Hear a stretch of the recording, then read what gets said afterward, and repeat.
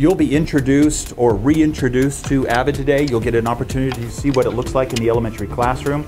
I'm sure you'll see that this is a program dedicated in its philosophy and actually into the day-to-day experiences of kids and teachers to offset the impact of poverty. Today's event was the AVID Elementary Showcase at Porter Elementary School. We were able to show off what our staff and students are doing with the AVID process here at Porter. We actually put together an invitation and we put that out to all of our districts in the Phoenix area. A showcase is an opportunity for us to invite others that are interested in AVID.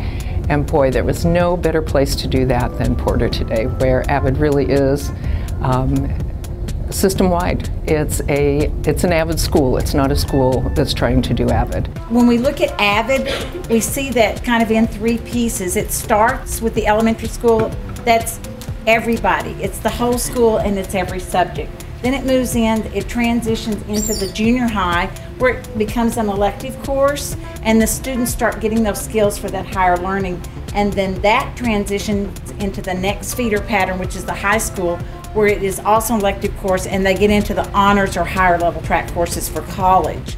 This is our second year for AVID. First year AVID was last year, and we were brought on as one of 3 elementary schools here in Mesa. So this is year 2 AVID for us. AVID stands for Advancement via Individual Determination, and that means that the students need to be determined, they need to be persistent, and we'll take them the rest of the way. But it also means that the teachers need to have that same determination for their kids. What AVID Elementary does is it prepares the students so that when they're going on to middle school, they have the organizational skills. They have the skills with writing. They understand inquiry.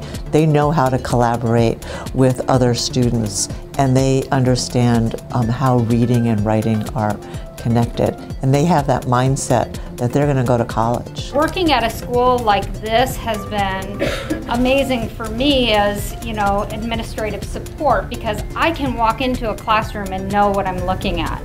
Whereas on other campuses, I walk into this 3rd grade teacher's doing it this way, this 3rd grade teacher's doing it another way, and it's very difficult to have, here we are working together as a team. It's a real team feeling. It's a really good feeling. It's all about leadership. And Paula, she just embodies that. You walk in and you start talking to her and you feel her passion and her excitement, and that just permeates the walls here at this school. The beauty of AVID is it gets kids thinking about college career readiness from kindergarten through 6th grade. It's really building a culture of every kid has the opportunity to go to college if they so desire. We have a vision statement here that says academic excellence is expected, possible, and attainable. And we feel that way about all of our students.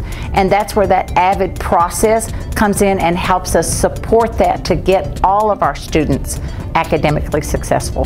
This school is representative of many other schools, 87 schools in Mesa Public Schools. And we as a district have taken on the charge to fight the battle against poverty.